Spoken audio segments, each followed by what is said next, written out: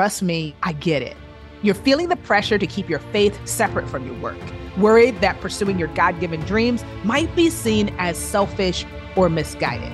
For far too long, we've been held back by a world that tells us that faith and ambition don't mix, that our divinely inspired visions are just wishful thinking. But here's what I've discovered. Our faith isn't a liability in our leadership. As a matter of fact, it's the source of our strength and wisdom. When we fully integrate our leadership with our Christian values, then and only then do we tap into that unshakable divine power. The real challenge is navigating how to boldly pursue our purpose while staying anchored in our faith. And that's exactly what the Beacon Show is all about. Each week, we bring you biblical wisdom and practical strategies from true beacons, Christian leaders who are illuminating the world. And it's also that you can let your light shine brighter and brighter. I'm Tamara Jackson, and this is The Beacon Show. If God has given you a vision, there is no time like the present to get to work. Today's guest is a shining example of what can happen when we choose to follow God's call without delay.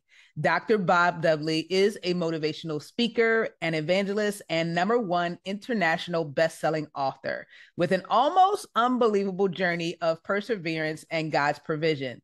Growing up in the projects of Los Angeles, Bob faced countless challenges, from gangs to drugs to homelessness and family instability. But a divine encounter at a Bible camp set him on a transformational path. Since then, Dr. Dudley has gone from high school dropout to rocket scientist, earning 5 college degrees, building successful businesses, and impacting tens of thousands of lives through his ministry. But beyond the impressive resume, it's Bob's wholehearted pursuit of God's call that truly sets him apart. Now he's on a mission to equip the next generation of Christian leaders through the launch of Wise Bible College in Orlando. With a pioneering model that combines practical evangelism training, entrepreneurial skills, and strategic partnerships, Bob envisions a prototype for Bible colleges of the future. In this inspiring conversation, Bob shares jaw-dropping stories of God's miraculous provision, hard-won wisdom from hearing from heaven, and a contagious passion for the urgency of the gospel. He also opens up about the power of faithful mentors, the importance of working in community, and the key to living with no plan B faith. If you've ever doubted God's ability to use your past for his purpose, felt daunted by the size of your God-given dreams, or simply needed a reminder that the harvest is ripe and the time is now, this episode is for you. Get ready to have your faith ignited and your vision expanded. Grab a notebook, put on your seatbelt, and let's get ready to dive into this unforgettable conversation with the one and only Dr. Bob Dudley. Enjoy.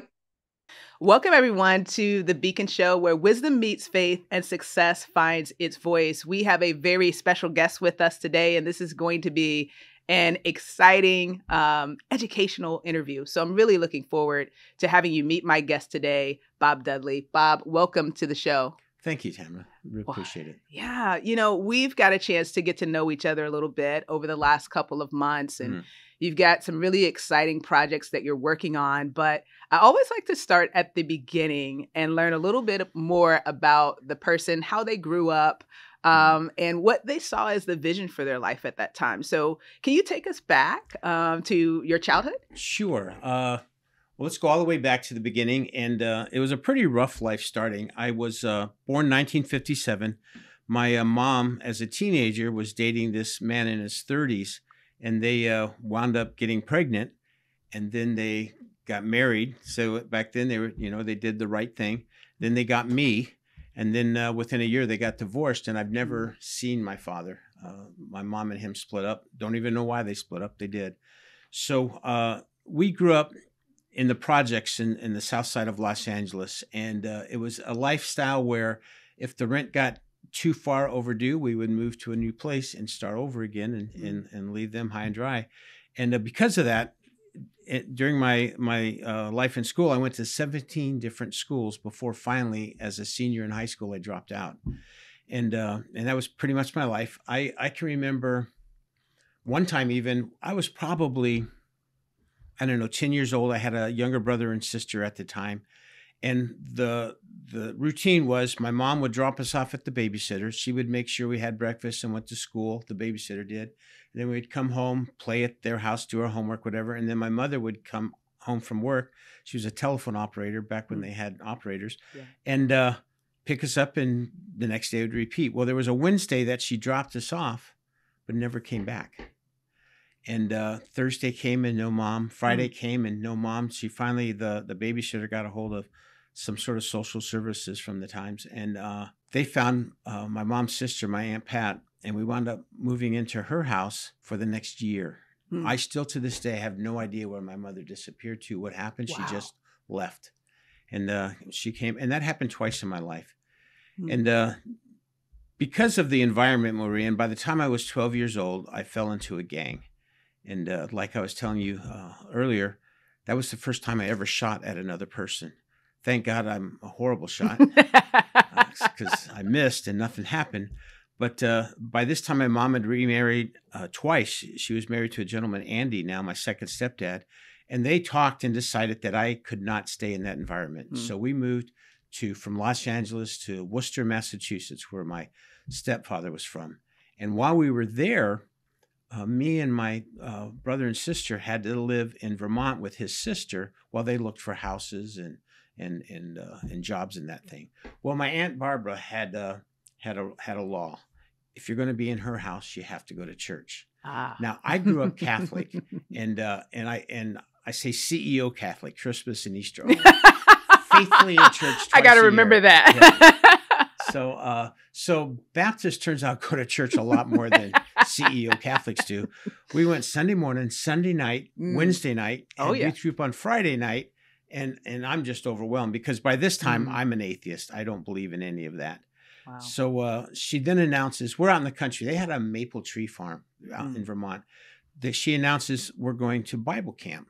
I had no idea what camp was. Bible camp was, right? It was, turns out you do Sunday school in the mornings, you play sports in the afternoons, and they bring in these guest speakers at night. Okay. Well, that Wednesday night, they brought in this gentleman. Turns out he was an evangelist. I didn't know what that was, but that's what he was. Yeah.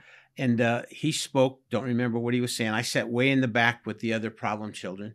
And at the end, we stand up and they sing a song. And he asked a question I never heard before. He says, are you 100% sure if you died today that you would go to heaven? Yeah. And up until that very fraction of a second, I did not believe there was a heaven. I didn't believe there was a God. But when he said that, tears started streaming down my face. I knew there was a God. I knew there was a heaven, and I knew I wasn't going. Wow. So I got out of my seat, and I started walking to the front. And found out later that I had an entourage. My aunt, my uncle, and my cousins, all my friends that had been praying for me, followed me to the front. Oh, that's awesome. I got down on my knees, and a pastor took out a Bible and showed me how I could know that I could have a relationship with Jesus Christ. And I committed my life to God and started down a new path. Now, my parents thought I'd gotten squared away now, so they decide we're moving back to California. And where my gangs were and where the people that got me in trouble the first time were, and I fell back into that. Yeah. And I remember now I'm getting close to my senior year in high school. We wound up, I was in my third high school of that year. And I went into the counselor and they said, you have to take the year over again. But if you quit, you'll be a high school dropout and you'll have to go to night school or something.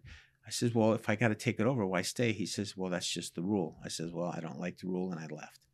So I dropped out of high school. I left home, and I slept near dumpsters and alleys in Los Angeles and just lived on the streets for a while. And I wasn't very good at that, and I was getting hungry, and I was looking for a way out. And I thought, well, I know where I can get food and housing and get away from all this leadership stuff that's oppressing me, and I joined the Army. Got more leadership. Okay. Got more authority. So I went in the Army. I got my GED and I got my high school diploma in Korea, actually. And then, but it was during Vietnam, but I got to go to Korea. And then I was stationed at Fort Ord, California. And got back in church, and when I was getting ready to get out of the Army, my pastor asked me what I was going to do. I says, well, I think I'll go to college. He says, do you have a major? I says, no, I don't know yet. He says, well, why don't you go to Bible college while you figure it out? I said, okay, that sounds like a good idea. So I went where he went because I didn't know where to find a Bible college. He went to Midwestern Baptist College in Pontiac, Michigan.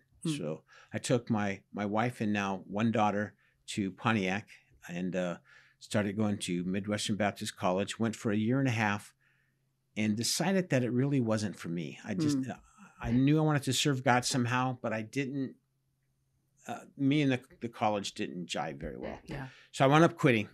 And then that night I went to my factory job. I was working, making parts for cars and got home about midnight, and I'm sitting out in the driveway in my car and I start crying because I see my life going the same path that my parents went. And I saw me either working in a factory or being on welfare. I grew up on welfare most of my entire life. And I didn't want that lifestyle to be what my daughters have. So I learned later in life what I was in the process of doing was breaking a generational curse. And I didn't know that. I didn't have a vocabulary for that. So, but that's what was happening that night. God laid on my heart to go to the local university the next day and sign up for a degree. And I had no idea what I was going to study, and he wasn't telling me. So the next day I go ahead and I go to the university. It's Oakland University in Rochester, Michigan. And I go into the registrar's office and I say, I want to get a degree. And she says, what do you want to major in? I said, I don't know. I just need a degree. She kind of rolled her eyes and handed me the book and says, well, look up something. You can always change your mind later. I said, okay. So I'm thumbing through it. And I kind of hear God's voice saying, get the hardest thing in there. And I'm like, what is that? And he says, you'll know it when you see it. So I'm thumbing through and I see this word pops out on this page. And I'm thinking, that looks hard. I don't know what it is, what they do, but that looks hard. I looked at the lady and I says, I want to get a degree in physics. And she's like, okay. And definitely hard, guys. Yeah, seriously, right? And so I sign up. I have to take a math placement test. I hung out behind the gym during math. Because it turns out you have to take this class called calculus, which I could barely pronounce then, before you do your physics, right? Yeah. Well, I had to take Algebra 1 and Algebra 2 and analytic functions and trigonometry before I could take my calculus class. Wow. So I'm way behind already. I find out that the Bible college was not accredited. So all the math and English and history and all of those general education classes, I had to do all of them all over again. Plus, by now I have a wife and 2 children that I have to feed and house. So I couldn't quit the factory. I still had to work 40 hours a week in the factory. And things went great. First year, I made the honor roll. Both semesters. Second year, same thing. Just before my third year starts, there's a knock on my door of the apartment. And I open the door. And now I'm in Michigan. And let me say, when you're putting your past behind you and they're like 2,000 miles away, fairly easy to do. Yeah. You're thinking, I'm good here. I'm good. I can do this, right? I open the door and it's my mom, my second stepdad, and my 6 brothers and sisters moving in with me. Unbelievable. Isn't that crazy? Unbelievable. And we were on the second floor of a duplex. It was under duplex. We lived on the second floor. The owner lived on the first floor. So it was like a week before we got kicked out because there was the 4 in my family and they're 8. So we had 12 people living in a 2-bedroom apartment.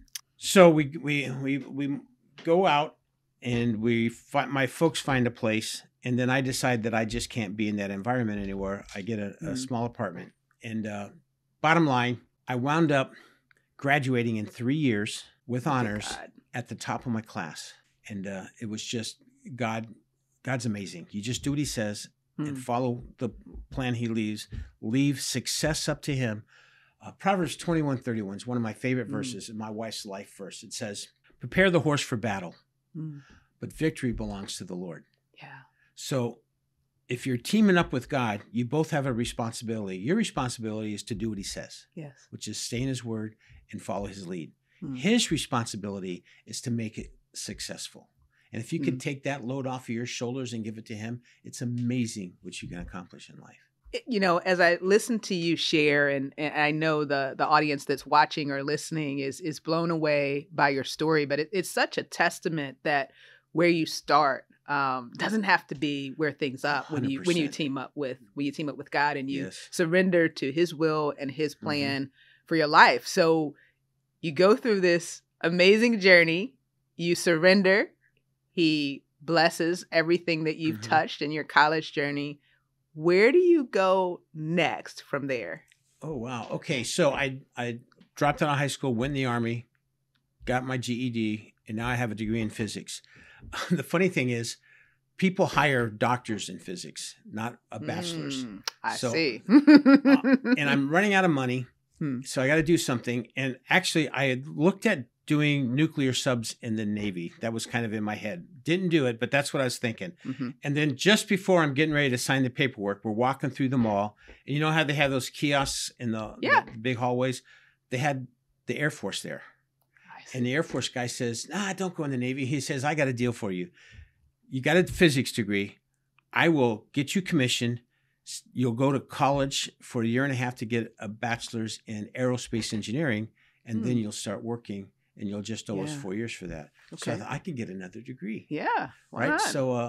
So and then during physics, and I'm trying to figure out what I am going to do with my life, things about space and stuff like that kept popping in my head. I didn't know what it meant, what I was going to do with it, but this was kind of like a sign. So I did. I signed up for the Air Force. They sent me to San Antonio, Texas to become what they call a 90-day wonder. I become a second lieutenant. And I spend my whole time as a second lieutenant and part of my time as a first lieutenant going to Parks College of St. Louis University, one of the top aerospace colleges in the nation. And what they had, it was called a lateral degree program. They took physicists and chemists and mathematicians and turned them into different types of engineers. And ours happened to be aerospace engineering. Well, there was another physicist there, and the two of us found that engineering school was easy, believe it or not. So we played ping pong all day. Both of us graduated magna cum laude with, I was top of the class and he was second. And all we do is play ping pong and do the homework when we absolutely had to. Pretty amazing. So then it gets better. I get sent to San Bernardino, California, where I work on the Reagan administration's MX missile system called a Peacekeeper. I worked on the nuclear package and the interface with the missile. Did that for a couple of years.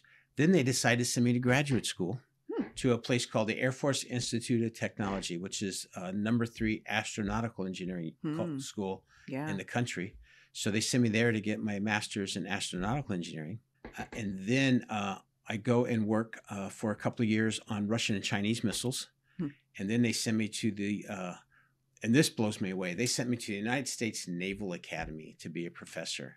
I'm thinking if they knew my background, they would. Who let this guy in here? Why are we even letting him talk to the students, let alone teaching them something? So I got to do that. And it turned out to be the coolest assignment I ever had in the military. And let me tell you why. Why? As an Air Force officer, if you teach at one of the academies, you have to do academics, which is why you were brought there. You have to do something in the athletics, and then you have to do something in leadership. Well, athletics is a whole nother hour story. I was professional martial artist and kickboxer. I fought in the ring for several years in my spare time.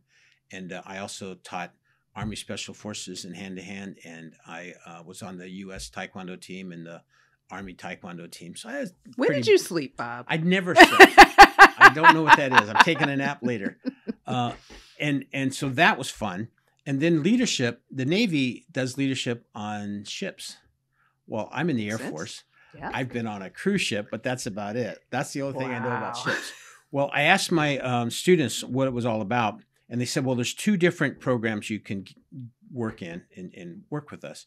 One they called gray hulls. It looked like PT 109 or McHale's Navy gray hull boats that was really Navy-ish. Like you did everything Navy on it. They said, if you really want to learn about how the Navy works, do that. Then they also had these 44-foot sloops, sailboats, and they said if you want to have fun, do the sailboats. So it was a no-brainer. I did the sailboats, right? Of course. Yeah. And check it out. They sent me. I spent every afternoon for an entire year sailing on the Chesapeake Bay. That was my Seriously? job. Wow. Right? I got paid You to do had a that. hookup for sure. I had a hookup. So I get checked out. I do okay. I know how to do celestial navigation, how to patch the sail, they called it a latrine. I called it the toilet downstairs. All of it and sail and all that. I checked out. Now I'm ready to train midshipmen. The way they do that is they have 2 officers, 2 seniors that are learning leadership, and then 2 8 sophomores that are going to be the crew. So we do that for a whole year now again. And the checkout for them, their final exam, is to sail from Annapolis to Bermuda and back out in the open ocean. How long? 5 days. Yeah. It takes a whole day to get out of the Chesapeake and then 4 days on the ocean. So it was going to be okay. We're ready to do that. And the plan was we would take 5 days to get there. We would go scuba diving for 5 days because we all are scuba divers. And Love then, it. right, in paradise, and then 5 days back. Well, we're loading up the boat, and it starts sprinkling. And we look at the weather, and it doesn't look like it's going to be too bad. So we decide we're going to keep going. We get everything loaded up that morning. We get in the boat, and we get 24 hours later, we're at the mouth of the Chesapeake, drenched, and it's just pouring. Oh, no. But we still decide to keep going. We got 4 more days. All right. And the way we do it is we have 1 crew, me and the senior, and 4 midshipmen are 1 crew, and then the other crew. We're going out. It's like 2 days out to sea. All right. So we're out 3 days, 2 days out in the middle of the ocean, and a tropical storm hits. Oh, no. With hurricane force winds. And we have a 44-foot boat, 68-foot mast, and the swells were higher than the mast. No. Yeah. Oh, my. And we are like, when you're on the deck, we're tied in now. So if we get washed overboard, we can pull the person back up. And that did happen once. And you would go up the swell, and you were sure the boat was going to tip over and go upside. And then you would get over it, and you would go down, and half the boat would go underwater and pop back up and bob like a little cork. And this is going on for hours and hours. What are you thinking at this point? That this is it. This is it. Yeah. You get close to God. I bet. Yeah. So we're going. And then finally, we're supposed to be like now maybe a day out away from Bermuda. We've been doing this for 24 hours now. And it's 2 a.m, and I'm at the helm. And all of a sudden, the waves just stop and they go flat. And the compass on top of the helm starts circling. It's just circling. And then all the lights flicker on the boat and all the electronics go out. So now we're in the Bermuda Triangle. With nothing. Oh, God. Yeah, no engine, no wind. Everything's done. And it's still overcast. All we can see is the moon. So we take our sextants out, and we're going to calculate where we are. Well, you really need stars. The moon isn't very accurate. So we're like, last location, we were 60-some miles from Bermuda. We can get a location that's plus or minus 80-some miles. So it's totally useless. You're either going to hit right smack into Bermuda and the corals and sink, or you're going to miss. It's a very low island because it's built on corals. You're going to miss it and go to Africa. So we're like, no. What do you do? Yeah, what do we do? So we said, all right, we're just going to follow the moon, like where it is. We're just going to keep it there and keep going and see what happens. Well, a couple hours later, the compass stops spinning. The lights flicker and come back on. And then we make it to Bermuda. We scuba dive for 5 days, and we have barbecues. Get out of here. No way. Yeah. Barbecues all the way back. On the boat, yeah. We just barbecued on the deck, and it was just a party. But you've had so many almost unbelievable experiences. Looking back, how do you see God's handiwork through all of that? Well, it's interesting. At the time, you think you're just doing something. A lot of times, you don't even ask God if that's what you should do. You just do it, right? So we'll talk about the college here soon, but it's a double major in evangelism and entrepreneurialism. And my entrepreneurial journey started when I was getting my physics degree. I needed some more money, so I opened up a karate studio. Yeah. And I put down pads and mirrors and all the trappings of a studio, and I was going to teach martial arts because I figured I was pretty good at that. And 3 months later, I closed it down without a single student. I'm like, what in the world? And this is in Michigan. So I get in the Air Force and I wind up in California, and I'm having lunch with one of the contractors that worked for our office. And he says, Bob, I just wanted to let you know I'm quitting. I'm going to become an entrepreneur. I said, well, I tried that. It's not for me, right? Mm. So he asked me all sorts of questions about my business. Never once asked me about martial arts, but asked me about branding and PR and sales and all the business stuff, right? Yeah. I'm like, I never even heard any of that, Mm. right?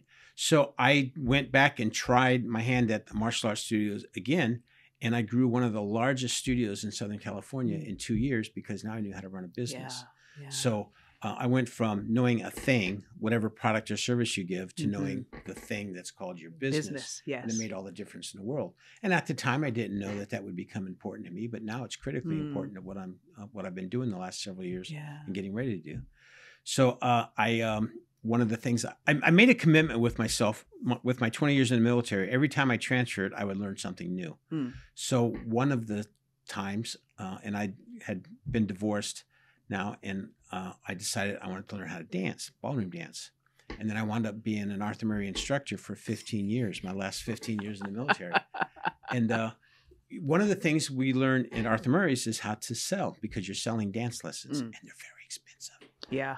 Very expensive. So if you can sell that, you could sell anything. That's right. So I learned to be a very good salesman. And then I became an evangelist and an entrepreneur with several different companies. And that came in handy. And I didn't know that at the time. I just thought I was learning a social skill. Yeah. You know? So is part of the lesson for those that are watching and listening to us today to be willing to try new things and see where it leads? Absolutely.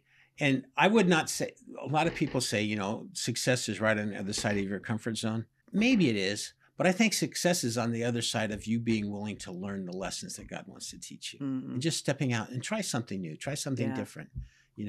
If it works for you, great, keep doing it. If it doesn't work for you, put that in the box of let's not do this as ministry. Yeah. Now, I'm curious though, how would you, make that decision? Like, do you have a certain period of time that you give something to see if it yields fruit before you decide, maybe I should stop this and do something else? Like, give us the wisdom of how to discern. Well, I think, see, that's a great question. But I think part of the problem is that at the time, especially when we're younger, we're not even thinking, is this something God wants me to do? Yeah, that's true. God knows, and he's probably nudged you in that direction. So unless it's something unethical or illegal, it could be something that God just wants to train you. You don't even know. I mean, look at King David. He was a shepherd. I mean, if you want to learn lessons on being a leader, be a shepherd. Now, he had no idea he was going to be king, wasn't even aspiring to that. He was probably thinking, I'll be a shepherd the rest of my life. But God used that. Yeah. Right. He used the fact that he killed a lion and a bear with a slingshot to conquer Goliath. So and that type of mundane job is probably very boring. Being and having your own business, and I'm sure being king, there's some exciting times, but I would say 90% of it is boring. Yeah. Yeah, that's the hard part too, right? Is staying faithful to something when it's not as exciting. There's parts of it, as you said, that you really enjoy, that you really see God's hand in. Yeah. And then there's the day in, the day out grind, if you will, of the fundamentals of a business that you learn that you have to do in order for the vision that God has given you to come to be. And if David hadn't have spent that time out in the fields doing that, who knows how antsy he would be and how, ready to go. Let's go start another war or whatever.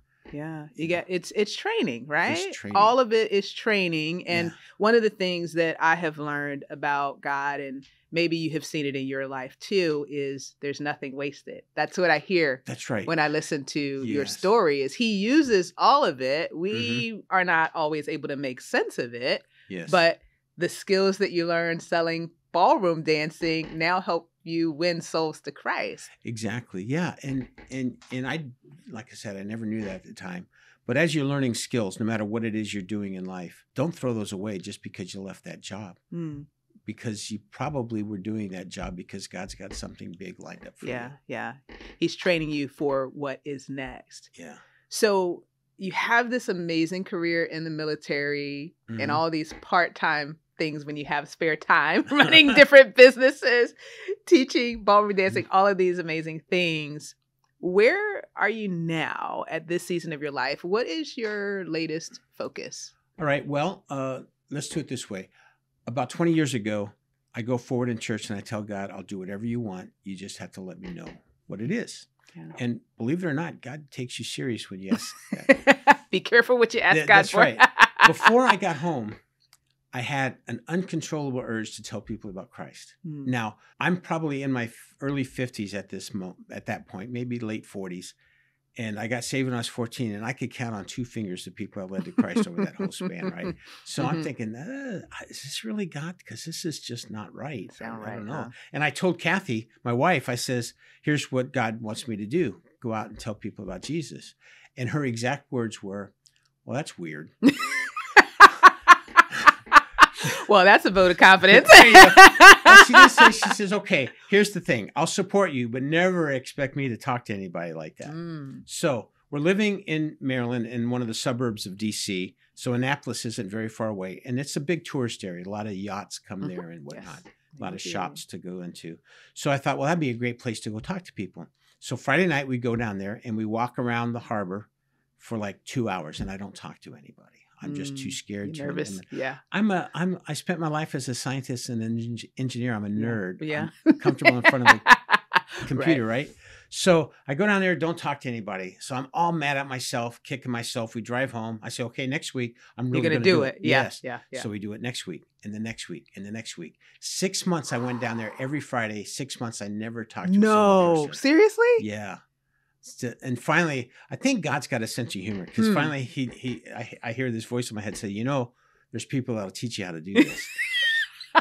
Like, yeah, could have told me that 6 months ago because I want to see if you're serious. Yeah, I think that's exactly it, right? Because many people, they would have deemed that it wasn't successful because they didn't complete the assignment that they had in their mind to do. That's right. So then they would have said, well, I'm not going to do it anymore. Yeah, I can't do it. Yeah, I misunderstood. I can't right. do it. But maybe you didn't complete what you thought the assignment was, but you were obedient enough to keep going to the place and to keep believing that this is going to be the week that I do it. This will be it. This is it. So I found an outreach pastor and I followed him around for 12 weeks. And at the same time, Kathy's following this lady around from this church that they had a very robust evangelism program.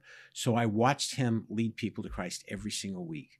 Some laughing, some neutral, some bawling their eyes out, and just the whole gambit. And I watch him and I see just how easy it is. One of the things I learned from him is witnessing is the easiest and the hardest thing you can do. Hardest because you don't know how to get on the topic. You feel like you've got to win them to Christ. But easiest because getting on the topic, it turns out, is trainable and very easy. And you realize that it's your job to convey, but it's God's job to convict, right? So you just talk. You don't have to have any special powers or whatever. And God does all the work. And you can see in scriptures where when you're witnessing, it's you and Jesus standing next to you, God the Father over it, the Holy Spirit working on that person's heart. And you've got a book that is supernatural. Let me tell you this quick story. Eventually, we were working this ministry that did, we had these booths at fairs and carnivals and craft shows where people would come in and hear the gospel, right? And we would invite them to accept Christ. Well, we were at this one in Springfield, Ohio. That week, it turned out over 1,000 people came to Christ.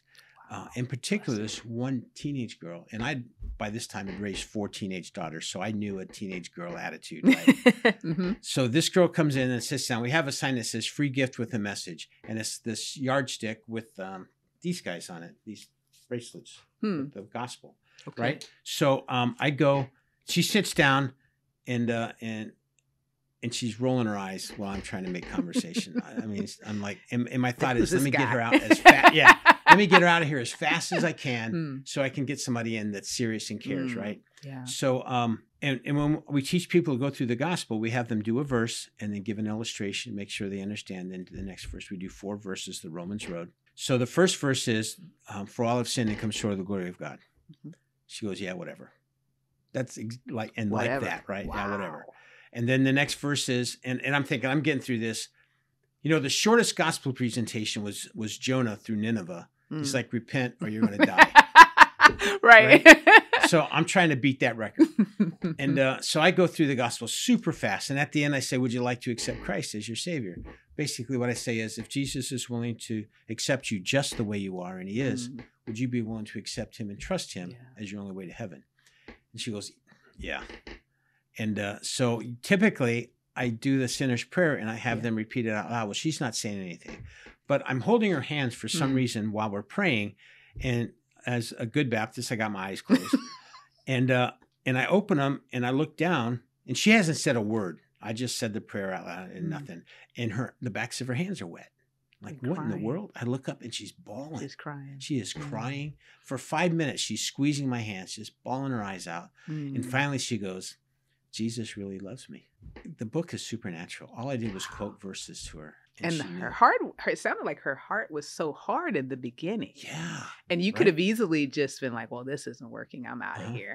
Yeah. So I gave the worst gospel presentation with the worst attitude in my entire life.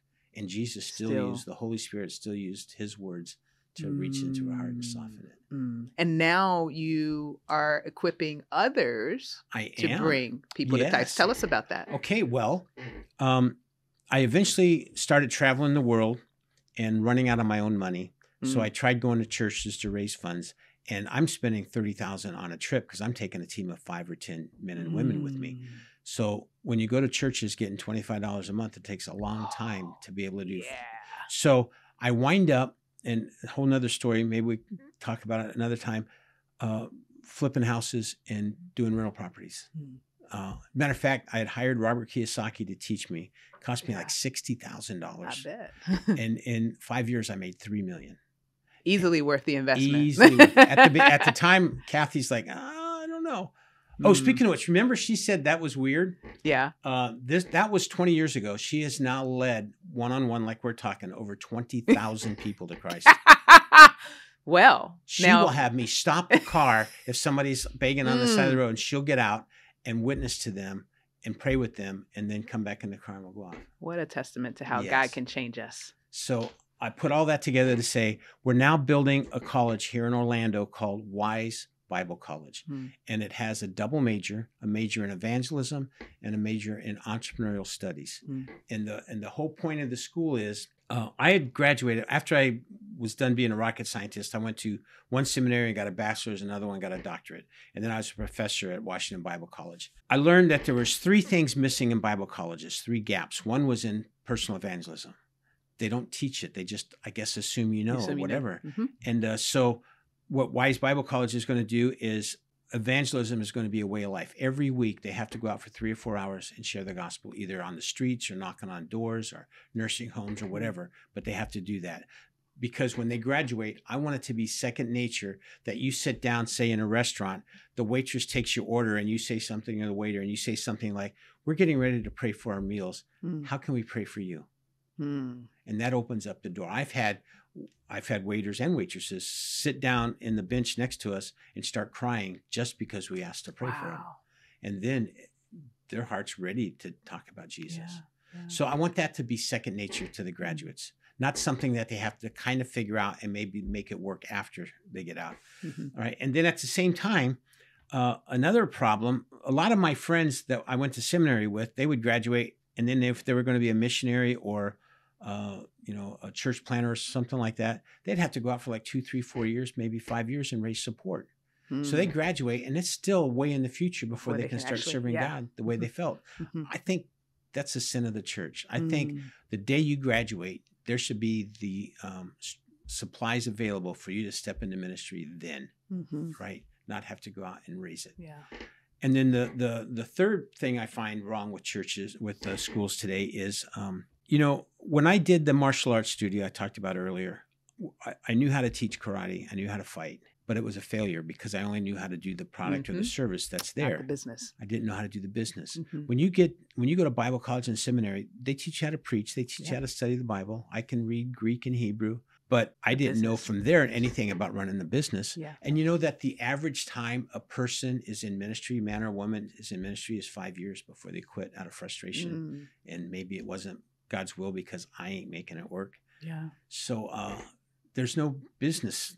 So what we're doing with the double majors is the evangelist major they get to make it second nature. And then their junior senior project is to actually run a Billy Graham style crusade where the juniors are responsible for all the PR and the marketing and everything leading up to the crusade. And then the seniors are responsible for actually running it, from security to worship team to ushers to who's preaching, what churches are going to help with the follow-up, all of that.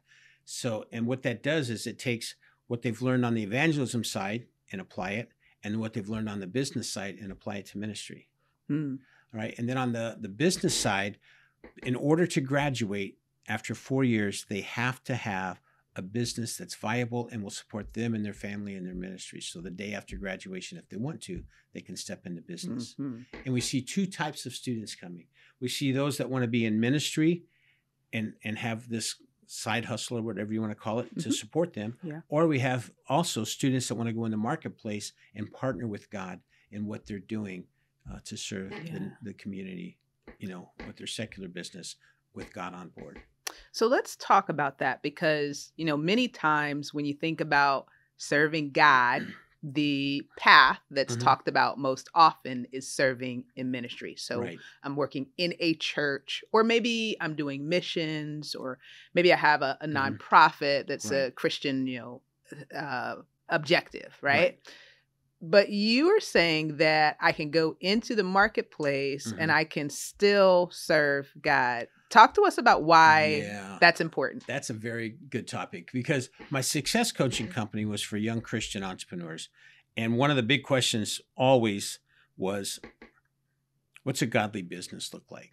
There's a meme out there, and not that I get my theology from memes, maybe a little bit, but it was a guy designing his business card, and Jesus sitting there next to him. And the guy says, I think I'm going to put a silhouette of you on my business card so people know I'm a Christian. Jesus says, well, let's do this. Why don't we leave it off and see if they can figure it out anyways? Yes. You know? Yes. Right? Yes. So what does it mean to have a godly business? Well, I wrote a book called God's Partner, and it's all about the fact that a godly business is what you and God decide it is. So my godly business may be completely different than yours. As a matter of fact, I own several companies. One of them does rental properties, and I have property managers running it. So my end client doesn't even know who I am, let alone I'm a Christian, right? So they don't know what that godly business is. I take 10% of everything we make, and I support evangelists around the world. Right. I have another business that is Life Changers 180 that does coaching. It's absolutely, they know that I'm a Christian. When I do my conferences, I don't assume everybody in the room is a Christian. We give a gospel presentation every day, right? So that's one. And then, of course, I'm starting a school, 100% serving other Christians. So what a godly business is to you may not be what it is to me. But what it is something that you and God decided on. And if I could do this, here's how I have my clients do it. They fill out what's called a joint venture agreement. I used to do those a lot when I was flipping houses and I would get people to invest. We would do that. What a joint venture agreement does has three parts. It has the goal of the agreement, and the agreement can be between people or companies or a mixture of that or whatever. So it has what our goals are. And then it has roles and responsibilities. What am I supposed to do versus what are you supposed to do? And then it has compensation. What do I get out of it? What do you get out of it? Right? So I talk about, let's do that with God. Now, goals are pretty easy. The first goal is whatever dream he put on your heart. You know you're doing that. But the second you partner with him, he adds two more goals. Of course. And they're really cool ones too, because they have nothing to do with your business and everything to do with you and him. And it is, it's found in Matthew, and it says, seek ye first the kingdom of God and his righteousness, two different things, and all these things will be added onto you. So what he wants is he wants you to do this business so that you can grow God's kingdom, whatever that means between you and him, and which is seek ye first the kingdom of God and his righteousness.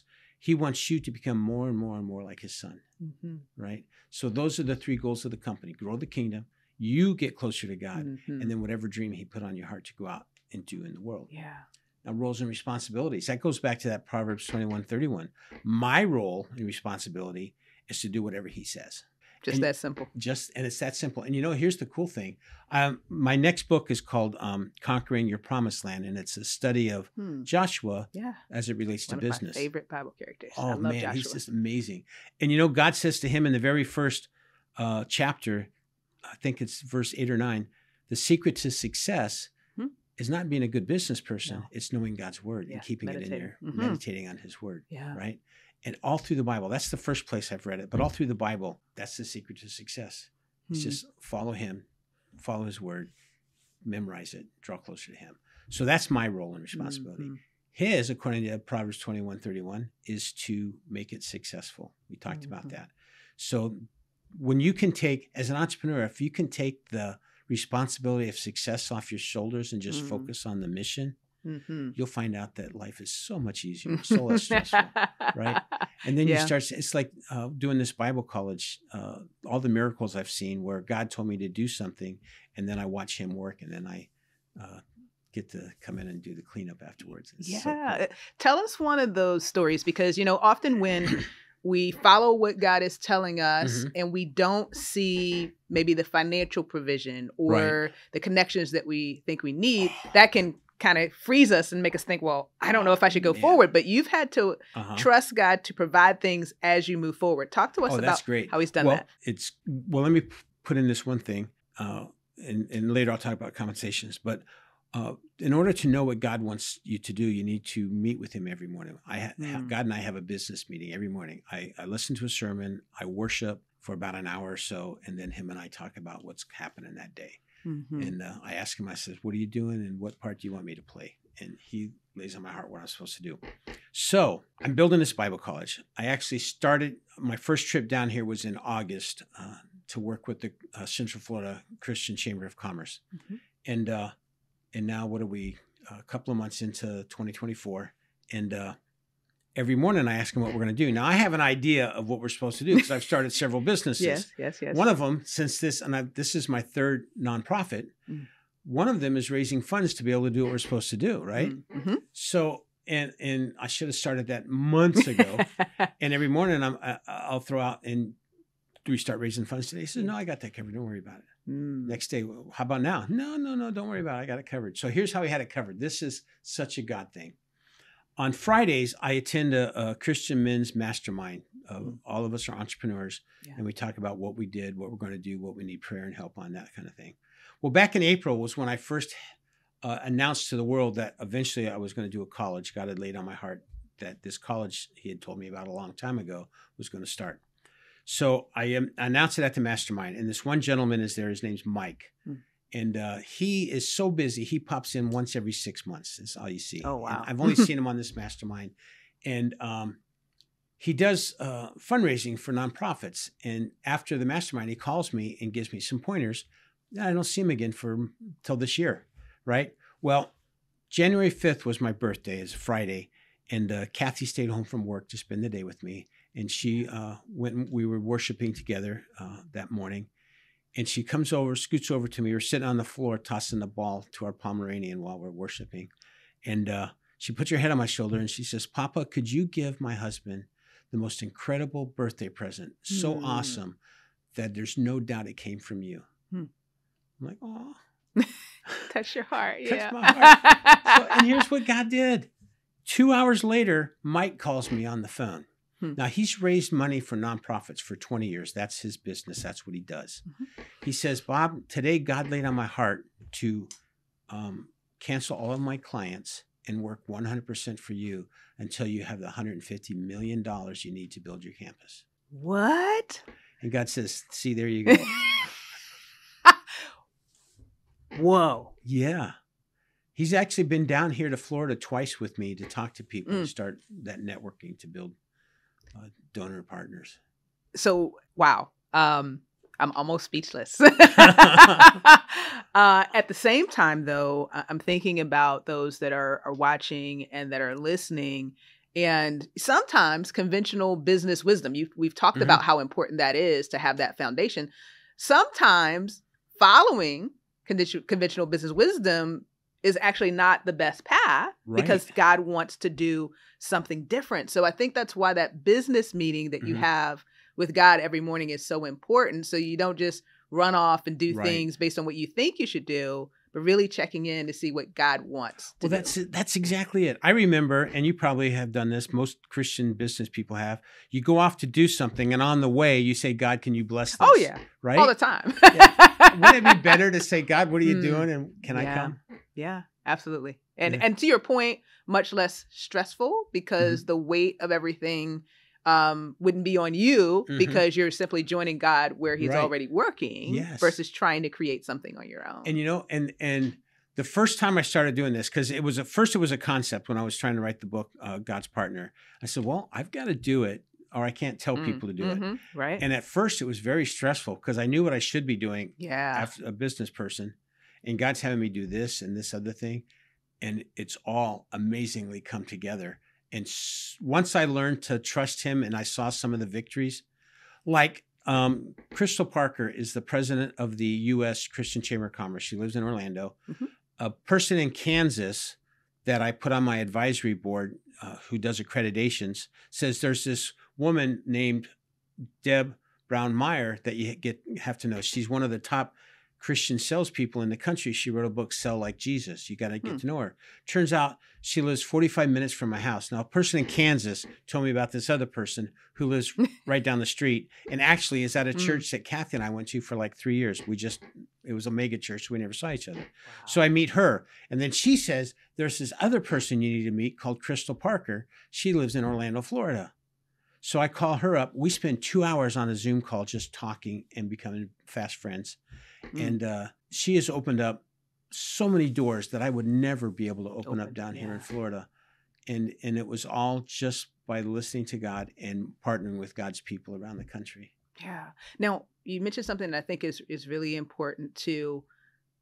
Orlando, Florida is where the college is going to be. Talk to us about how God ordered your steps to even come here, because you're not here in Orlando. No, so why Orlando? I live in Gettysburg, Pennsylvania.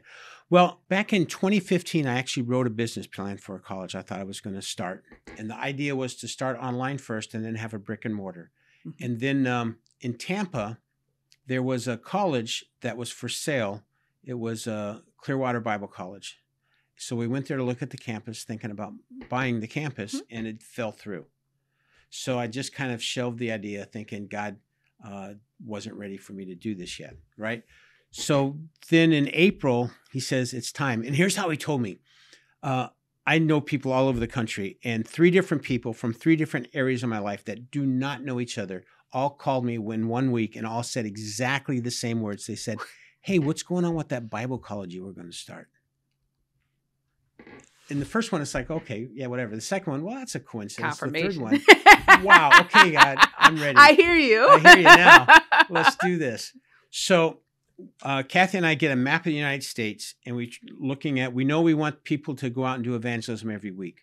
So it has to be nice weather. So even though you're going out doesn't mean anybody else is to talk to. True. So we eliminated everything in the snow area. So then we looked at California, Texas, and Florida, and we figured Florida had more tourist traffic, which would give us more people around the world to talk to. So we settled on Florida. All right. And then we're thinking Tampa or Orlando or maybe the Fort Lauderdale or Miami or something like that. So we have like 3 areas picked.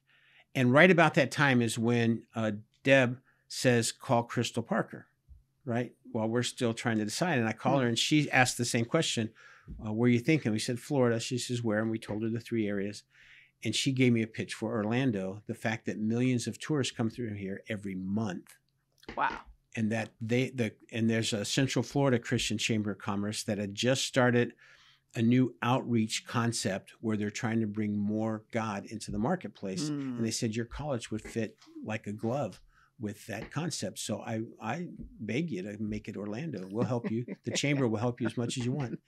I said, okay. So before we hung up, the decision was made we were going to be in Orlando. Wow. And so if you hadn't listened to God in terms of connecting with different people, maybe it wouldn't be here in Orlando? Seriously, it might not have been here. I think that's what God wanted it all the time, and that was how he told me. But yeah, if I hadn't have been listening to all these other Christians, my spiritual mentor says God is infinitely relational. Mm. And he says he wants you to work with other Christian brothers and sisters. That's just what we do. Yeah. Because it certainly would have been easier if you had gotten that divine download of, hey, go to Orlando. But that wasn't the way that he wanted to work. Yes. And, what I'm learning too, Bob, is that God does want us in community and that we're so much better when we work together versus working in silos, 100%. right? Yes. And he demonstrated that. And as an entrepreneur, you are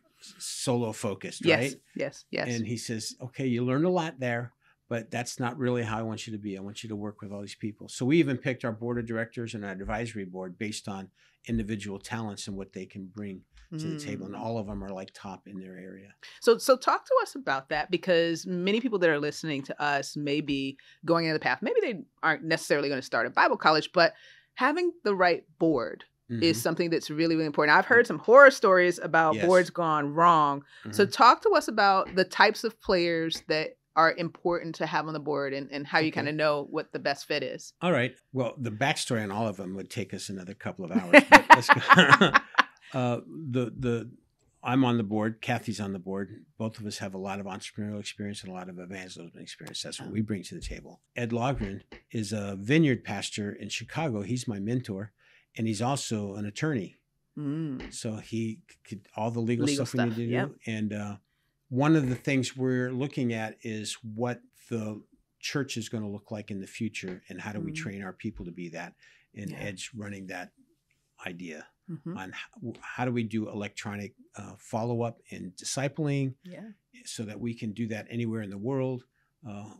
Do we do small groups or micro churches or regular churches or a combination? And he's working all of that, right? So we can develop the junior, senior level courses to get them ready for that. We have Amanda is on the board. She is an incredible entrepreneur.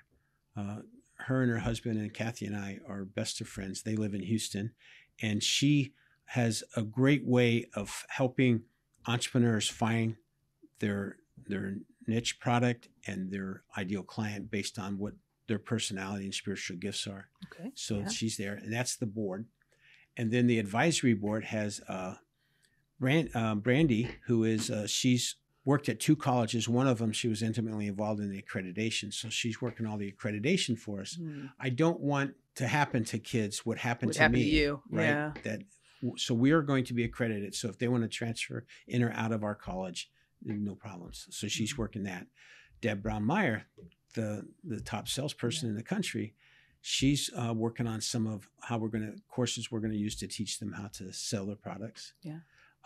Mike, the gentleman that is the fundraiser, he's on the advisory board. And of course, he's responsible for all the partnership interfaces and all that.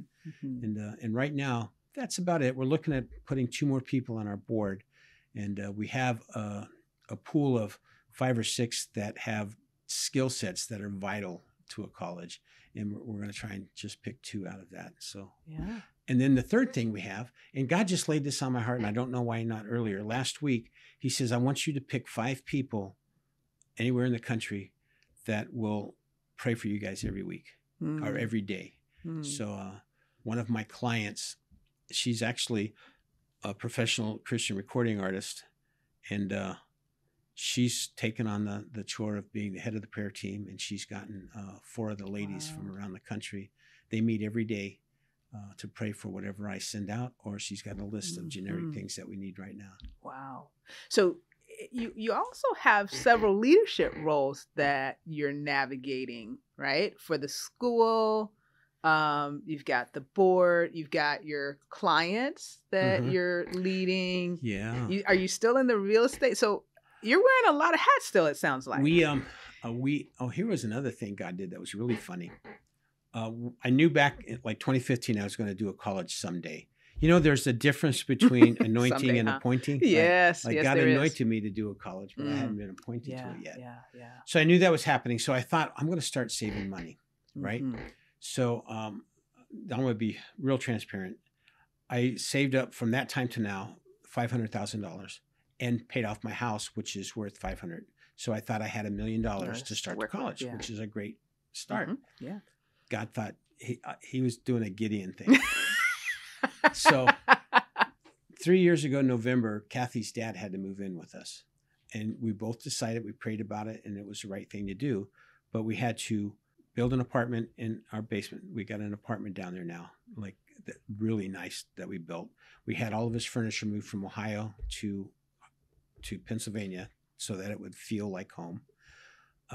He had a farm that his son lived on out in Ohio that they were afraid it might get taken if he had to go into a nursing home. So I bought the farm so that it can't be touched. You don't have to worry about that. Yeah. Yes, you don't have to worry about that.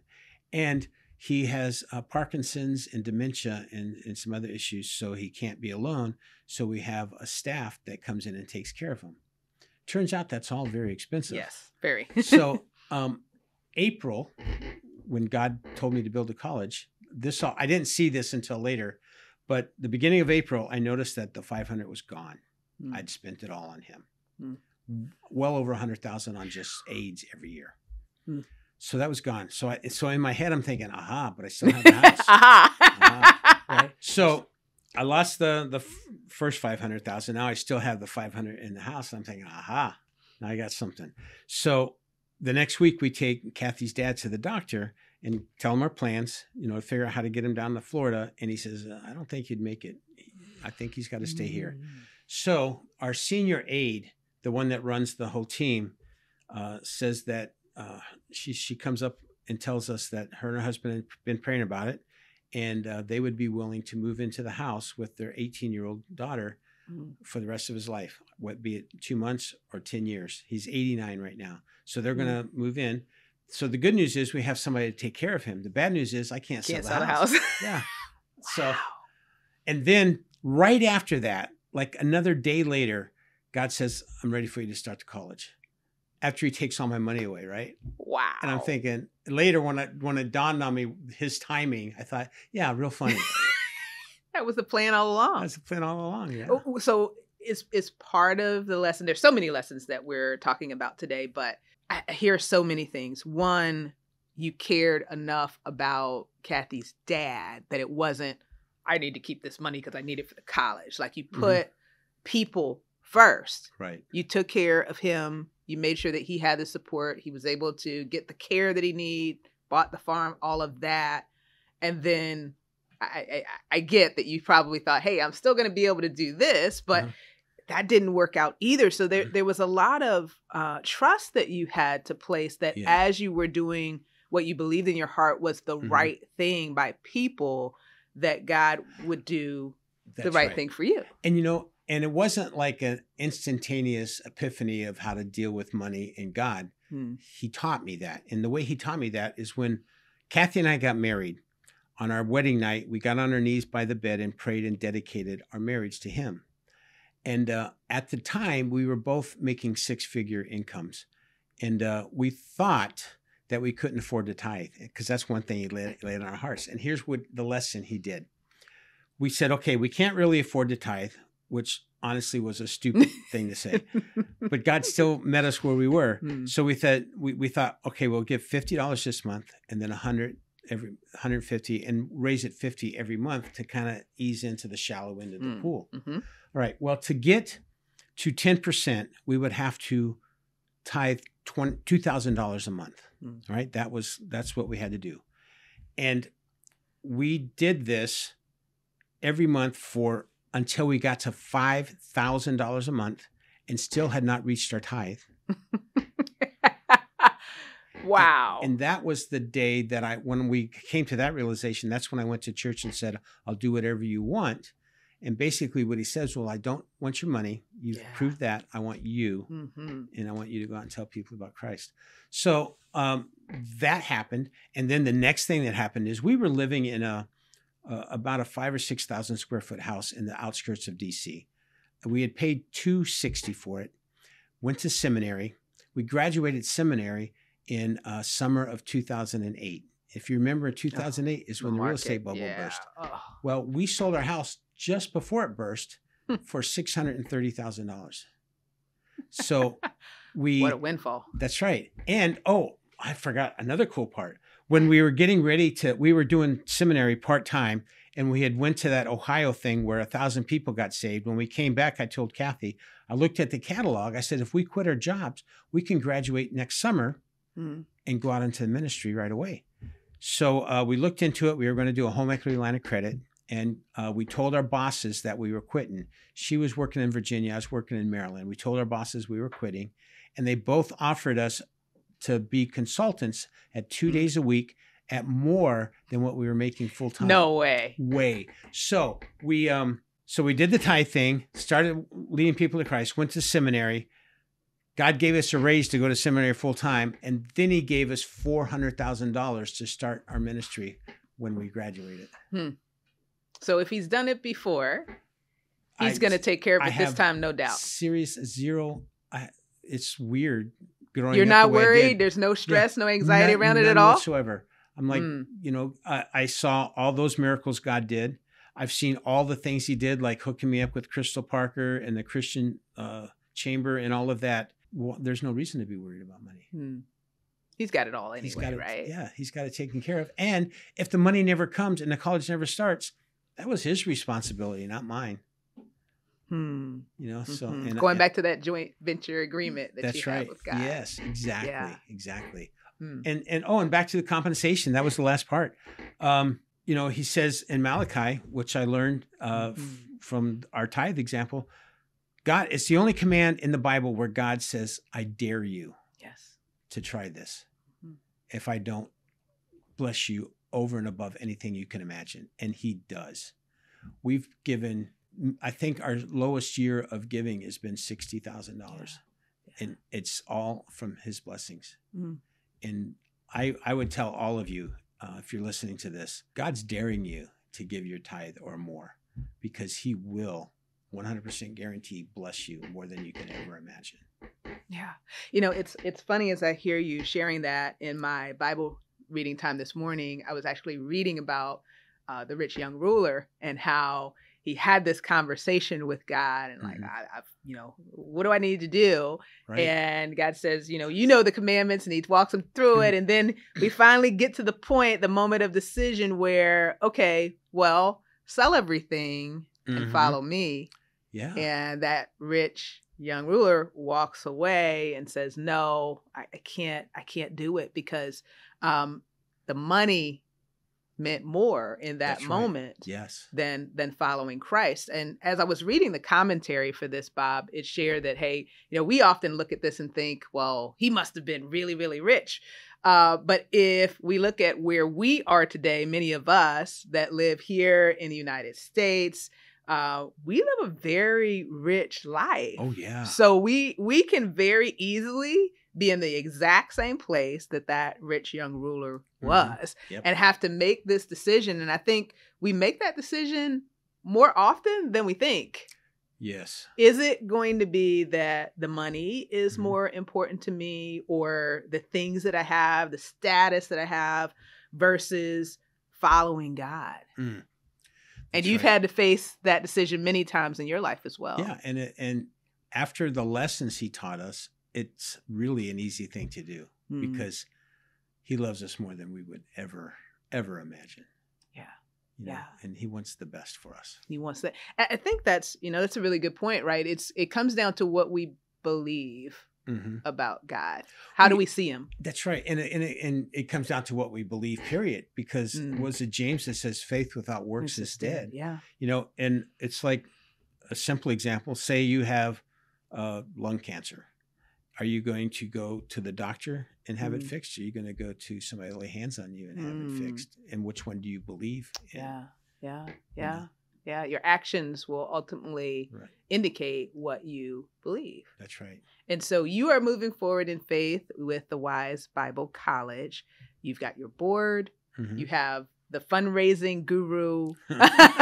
What are you still believing God for to come together for the college? We need a couple more professors. So if any of you like to teach Bible classes or business classes, look me up. And we want to do 30 students the first year.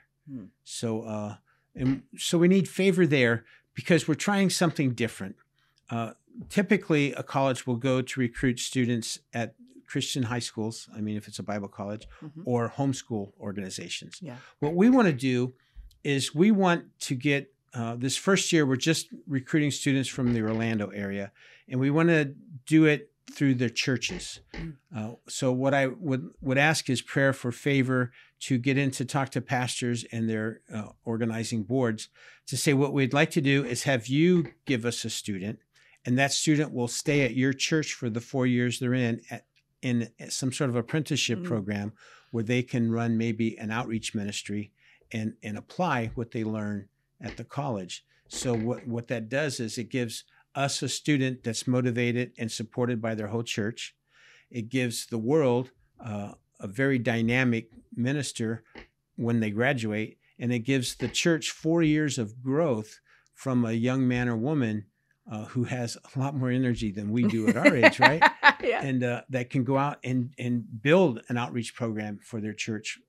And typically when you do something like that, they'll either go out and make their church proud in a ministry someplace around the world, or they'll stay and get hired on. Yeah. And that's the other cool thing about what we do. When they're on that apprenticeship program for the 4 years, the church doesn't pay them. They're building their own business so they can pay themselves. They can pay themselves, yeah. Right. So they never have to worry about where their meals are going to come from, how they're going to support themselves and their families. Yeah. Yeah. So we'd like prayer for favor for the pastors in the area to meet with us and hear what we'd like to do. Yeah. And the professors and the meetings, and also the fundraising. If you've got $1 million or $5 in your pocket that God's laid on your heart to give someplace, I would pray that you consider us. Yeah. We'll make sure that everyone watching and listening has the links and the information so that they can support in a way that they see fit. Oh. Bob, you've had an almost unbelievable journey and you're not done yet. Oh no. Yeah. Is there anything else beyond the college that you're still looking forward to doing? One of, it's funny. One of the men in the Friday mastermind, very prophetic. And the other day he says, God wanted me to tell you that your dream's not big enough. And I'm thinking, we're starting campuses. And I've already got, Kenya is one of my favorite places. I've been there a few times. We're going to start a college in Kenya and Uganda, in the Philippines and Brazil, and several other places. Wow. And I'm thinking, how much bigger can it get? Yeah, I'm just excited. One of the motivating factors for doing this school and not delaying is we don't know when Christ returns. That's right. We do know that the devil is trying to push his hand throughout history. The last time was in the early 1900s, I think, when Lenin and Stalin and Hitler and Mao Zedong and Pol Pot all rose up and killed tens of millions of people. And now we see, I think, another uprising right now, another massive attack of the enemy with who would have thought 5 years ago that you would be the bad guy if you thought it was wrong that a man dressed as a woman danced sexually in front of kindergarten students. Yeah. Different world now. It's seriously, and it accelerated so fast. Very quickly, yes. And I have evangelism friends all over the world, from Pakistan to Australia to Brazil to everywhere, that are saying they're seeing the same things in the other cultures, that the morality is being the thing that's attacked right now. So I think time is of the essence. When one time I was in Kenya, and we had done a conference on evangelism, and then our sponsor had taken us to this park to kind of walk around before we were getting on our airplane. And there's a bunch of spider monkeys. They had as many spider monkeys as some places have squirrels. They're like everywhere. And we're all playing with them and stuff. And he comes up and he taps me on the shoulder and he goes, Dr. Bob, we must mind the time. And he said it in this cute British accent. Yeah. Right. So I didn't, take it seriously. I said, okay. A few minutes later, we must mind the time. And finally it dawned on me, how much time do we have to make our flight? And he told me, and I'm like, oh, we got to mind the time. So here's my lesson is we have to mind the time, because the devil's not waiting. He's destroying as many lives as he can, as fast as he can. The Bible says, Jesus said, the gates of hell shall not prevail against us. The reason the gates of hell cannot prevail is because we're on the attack. We're not sitting in defense inside a church, cowering. That's good. So we can't wait. I can't wait to see how the journey that you're on, Bob, continues, because I feel like with that word that your dream isn't big enough, that there's more that you don't even know, and Right. he's going to do exceedingly abundantly above what you could even ask or think in this situation. Even though you don't know what else God could be doing, maybe you do know the answer to this. What is the legacy that you hope to leave for your family and for the world? What I would like to see is that Wise Bible College becomes the prototype of colleges for the Bible colleges for the future. Mm. Because I do think we have gaps in what we're giving our future leaders that are going to be deathly critical in the war that we're engaging in right now. Mm. So, yeah, so my legacy I would like is to be the prototype of how we build kingdom warriors, kingdom leaders that are that love to tell the story of Jesus and know how to make it all work and grow in the world that we're in today. Yeah. Well, Bob, we're all rooting for you. Looking forward to seeing the college open, you bringing in your first set of students and having them make a difference in the world. You are a true beacon of light, and I thank you for taking the time to be here with us today and share all of these great lessons.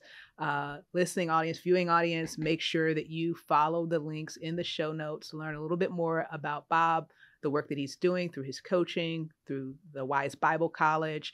And if God is tugging on your heart, please follow that nudge and support in any way that you can. Thank you for joining us here for the Beacon Show. We'll talk to you again soon. God bless.